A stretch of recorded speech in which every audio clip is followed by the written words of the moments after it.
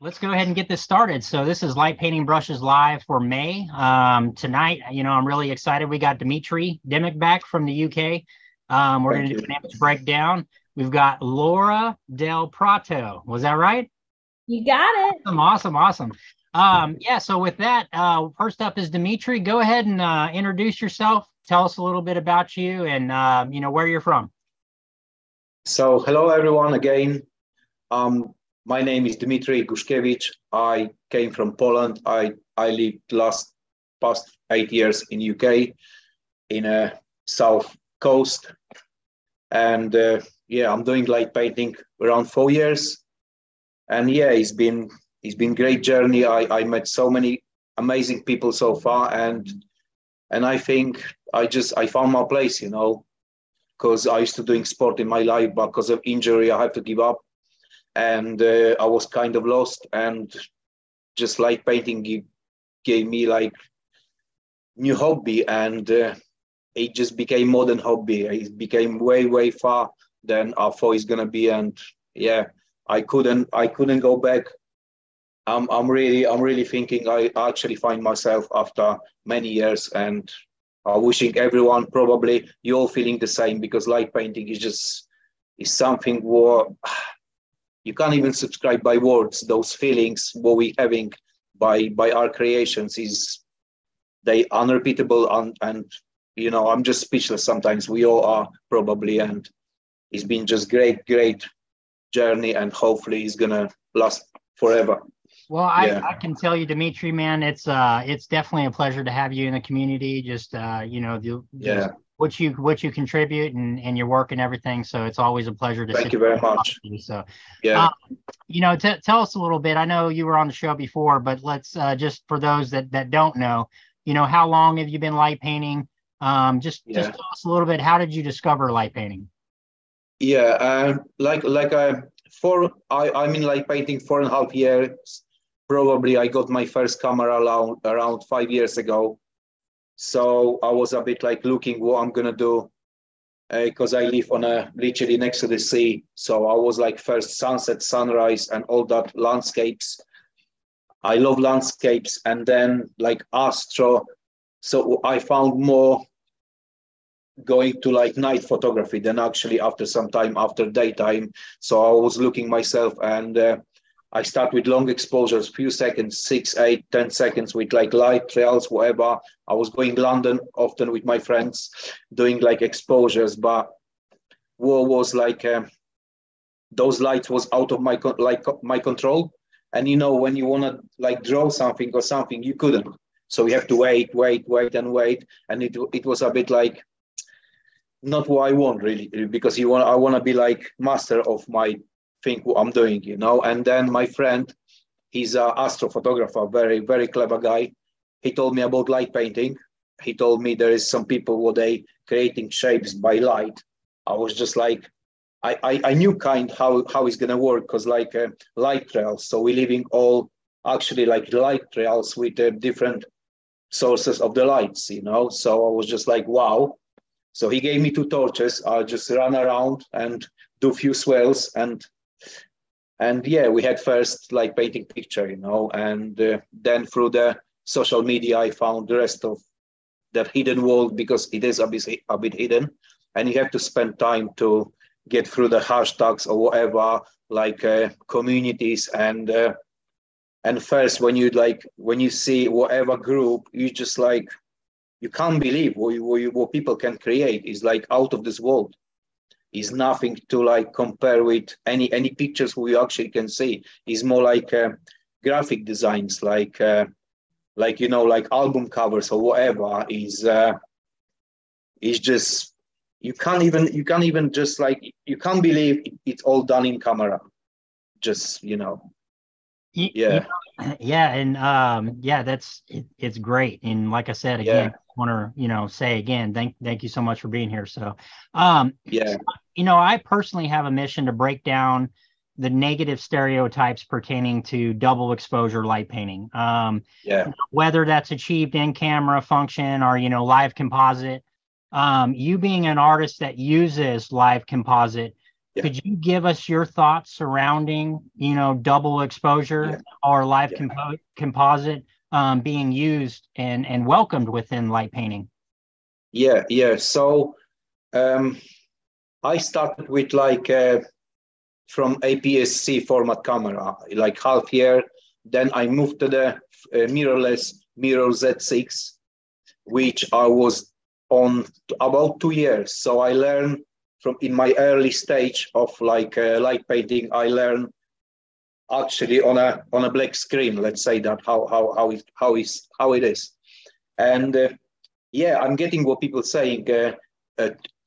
Old school light painting or whatever is more excitement because you never know what you're gonna have. But if you chasing perfection, you kind of lost. You know what I'm saying? Because you don't know if you're going in the right direction. So you have to repeat that process all the time. Which, okay, when you're stopping picture, you kind of limited with not limited. It's wrong, but you kind of doing everything in a blind. So, example, I can take pictures around 5-6 minutes. So if you're gonna, and thanks to light painting, I can realize in a second minute I done mistake. I'm starting again. I can't erase or take my elements back and leave them where I'm actually happy with. Is impossible, yeah. Right. Because there is some option in a few cameras where it's called multi-exposure, yeah. So this is will let you as well stack the pictures, but you can take that frame where you're not happy with, yeah. You know what I'm saying? Yeah. So you got Canon got up to 9 pictures in one. So you can do light painting with this, which in my opinion, this is cheating because you can master it one frame and getting 50 times second time, 50 times another one and going back if you're not happy. With light painting is you got what you got. The only benefit from you actually can see in a real life what's going on. But it doesn't help you in any with mistakes or whatever. It's just it helps you to see, and if you can carry on or you can put more light to it, you can control more the picture, I think. Well, I think one thing, more people should be acceptant of the fact that the camera is nothing more than a tool. Using it as a tool, and using that for light painting. I see you use a term quite a bit, stencil. Could you tell us what you're referring to and how do you use stencil within your work? I know you wanted to share your screen and show us some stuff. Yes. Yeah, so go ahead. So, I'm always let's quick talk. I'm always inspired by people who are just bringing something more in light painting, we know you can change even lenses through the exposure on old cameras. DSLR is impossible on mirrorless because it's stopping pictures straight away. Yeah. So the biggest problem with digital stencils is get focus, right? Because you might have, if you got 3 exposures in one picture, of course, in one single frame, if you're having 3 exposures, you need to have 3 different points, yeah? So you need to have manual lens without any electronics. And then let me show you, maybe it may be later, but stencils. So you can see my screen now, yeah? Yes. Yeah, perfect. So I met first time, not first time, it was second time when I met Mark Barras. As we know, he's one of the guys with Digital Stencils. He done image breakdown for light painting brushes, I think, for his work. So he kind of explained me how it worked. But as you see in this picture, we lost focus because I couldn't, it was a normal lens, it was a autofocus lens. So it wasn't kind of work, yeah? So then, this is stencil as well, yeah? But it's just cut it like oranges, yeah? and placed first front of the camera, yeah?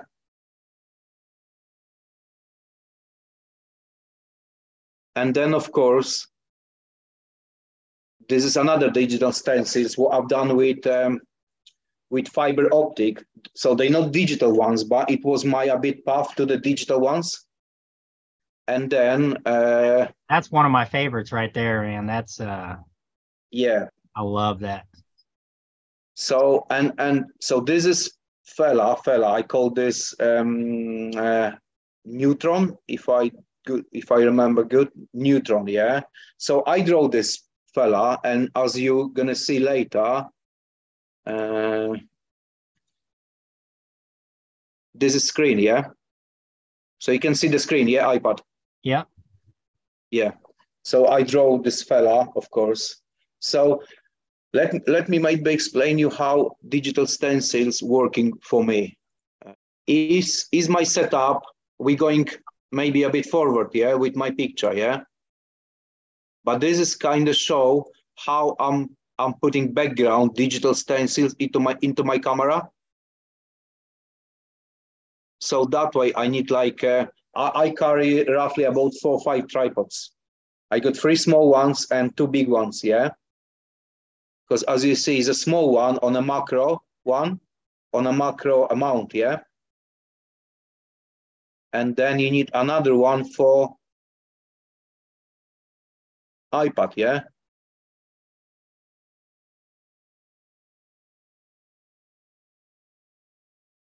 So this is example.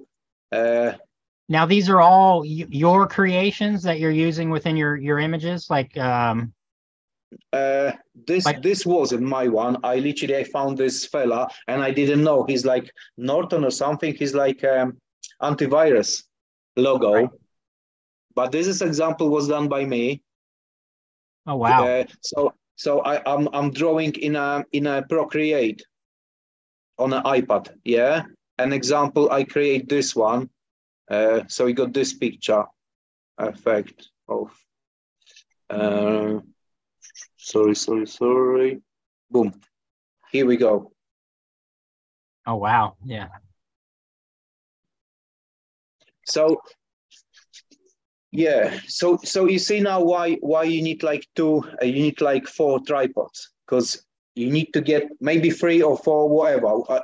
Minimum is a 3, because you need to get first plan, yeah, which is here all around, yeah, and then you need to have second setup with digital stencil, yeah,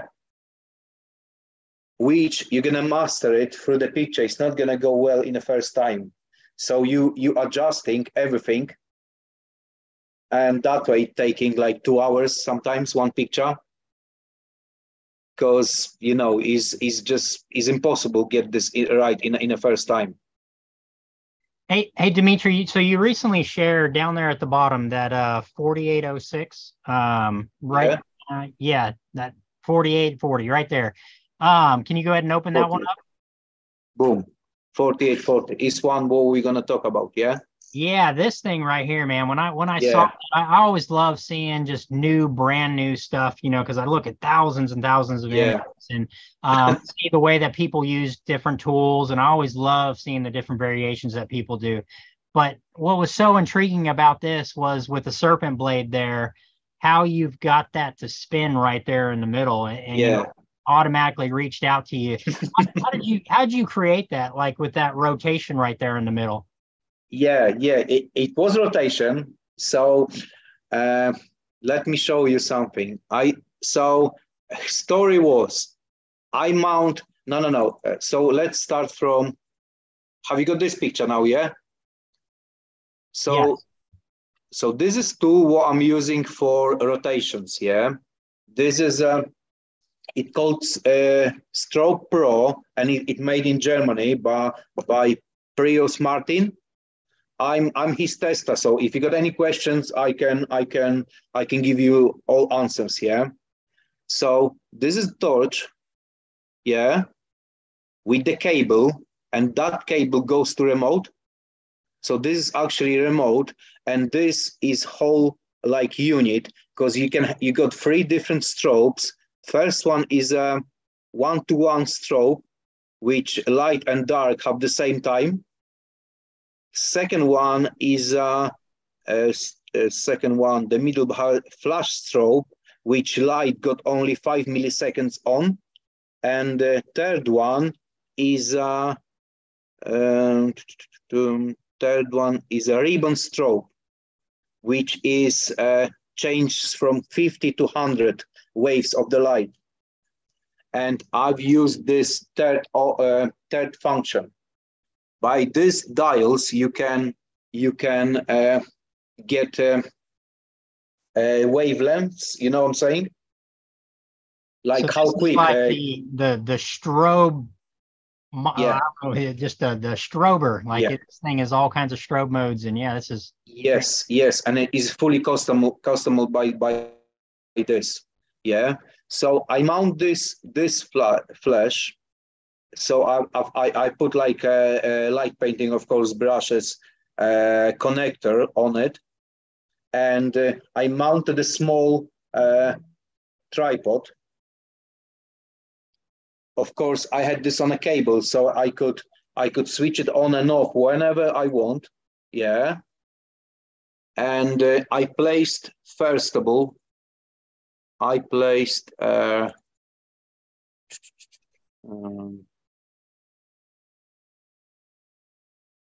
come on. Yeah, we got this? Yes. So it was kind of like, you see, it wasn't straight.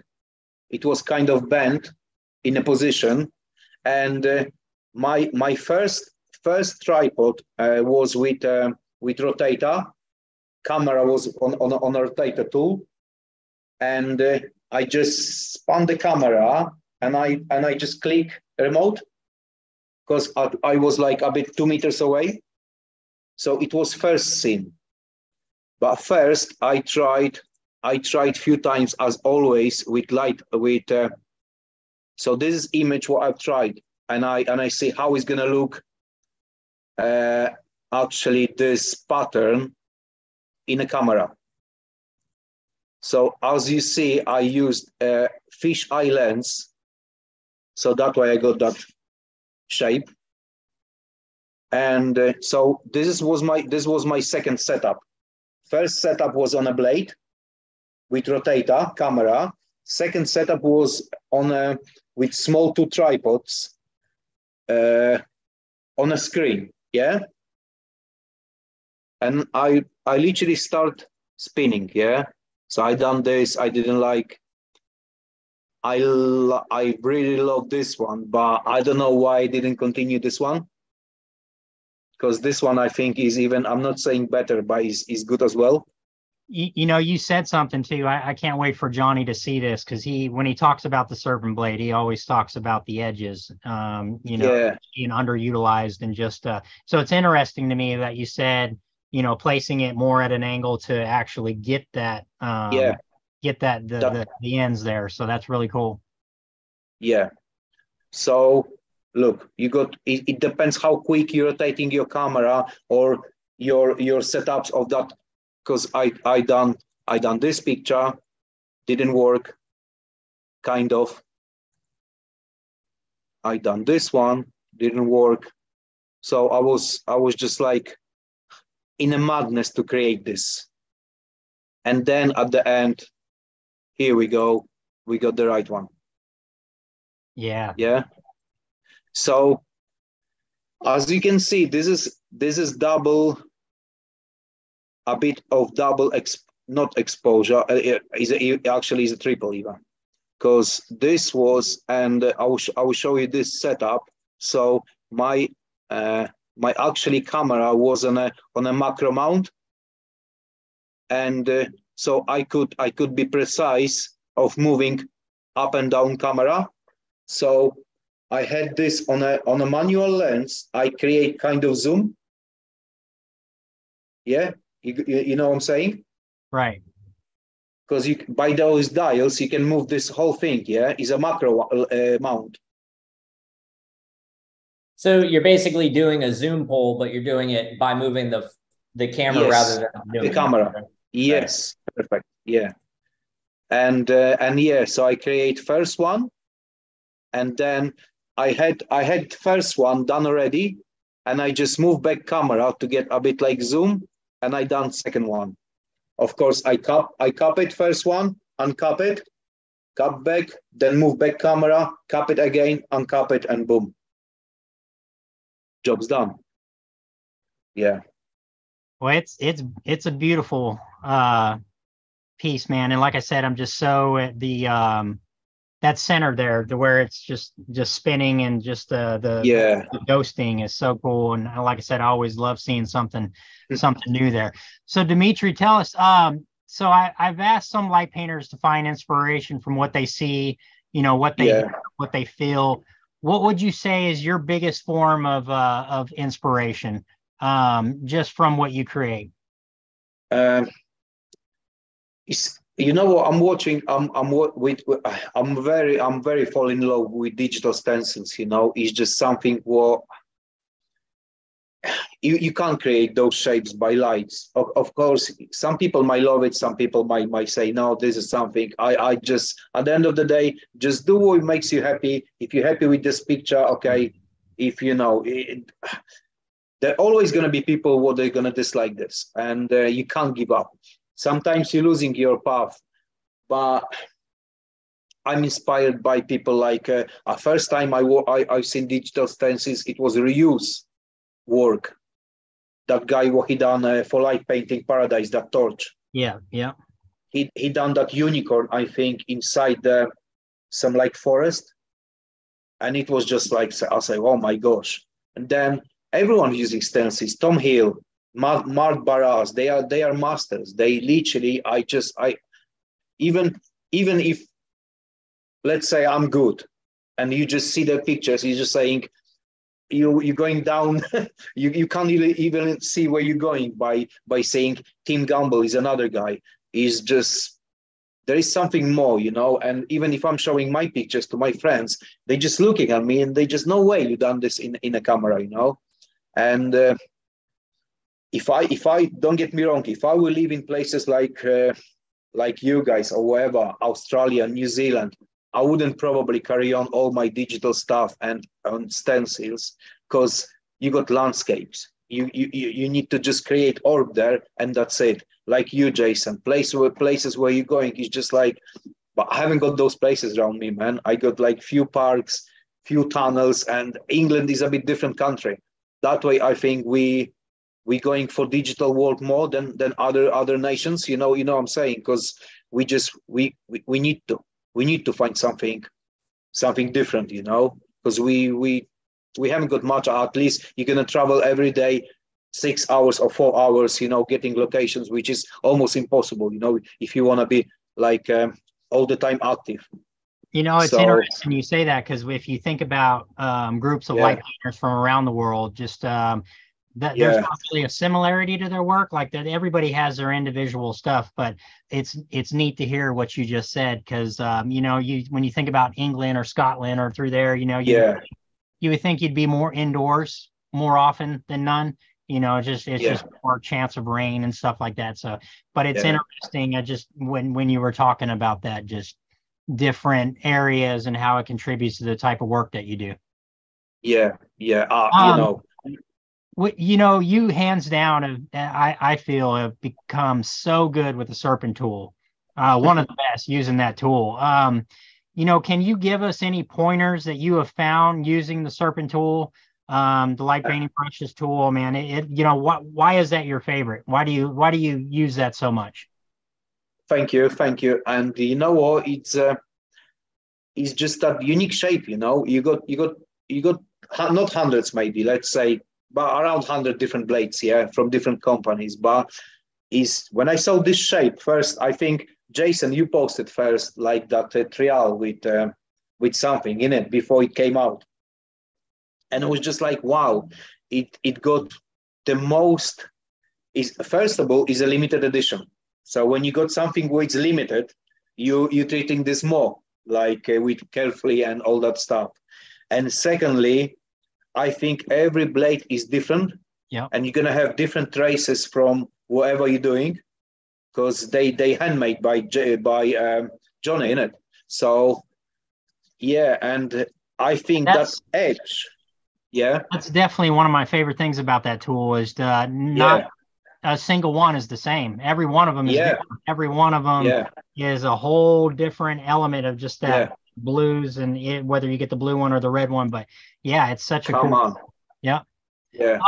You know, what would you tell someone who is just starting out in light painting, or what kind of advice would you want to share with the light painting community? You know what? Just do what makes you happy, and share your passion around, because you know, if we got more of us, our community like growing, and we can make tools, we can make something. It's just like I don't wanna, because sometimes I got feeling we going a bit down with our art, you know, which like light painting paradise, they closed the shop, and you know, it's not many people in UK as well. They don't want to see us as a like on a big screens or whatever. But I think we should go through all that stuff, because if it's more of us, that way we need to share that knowledge with everyone, and you need to be respectful differently than other photographers, because I can get, they say, oh, it's their job, they can't tell you their secrets and everything. I want to just be different than them, you know, because if it's more of us, we are stronger. And like I'm saying, we are, look what other people does, like what you interview people, what they creating great stuff with the rock stars, with whatever, we going up, you know, and this is what it's about. Get stronger, respect everyone, and support each other, you know. And hopefully, you know, one day we're gonna be like, we're gonna live from light painting, which is the biggest achievement, you know, of what we're doing, you know. You know, not only that, to me, what's awesome is, you know, here we are, we're sitting in this room, you know, and we've got people from all over the world. You know, there's people from all over the world that watch these videos, and we're bringing everybody together. And so, you know, it's a beautiful thing. Dmitrij, man, what's the best way to follow your work? You know, just on Facebook or Instagram. And with that too, if anybody has any questions, if they want to chime into the chat there, Jason's watching the chat. I've got a couple. I personally have some questions, but can you bring Dmitrij, will you bring your final image back up? Yeah.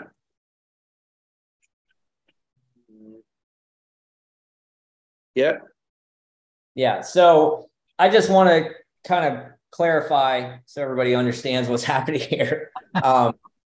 So you are doing a camera rotation first, one exposure, camera rotation on the Serpent Plexi. Then you're capping the lens. You're physically moving the camera to another tripod, doing uncapping, exposing a little bit, then manually pushing the camera in, zooming it, all in the same exposure here.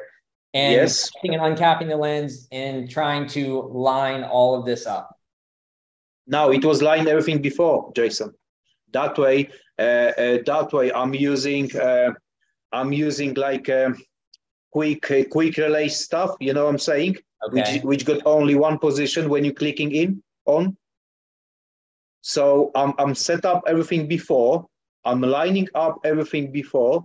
And literally, I'm pushing one button to release camera and pushing back to another one, so I can't miss anything.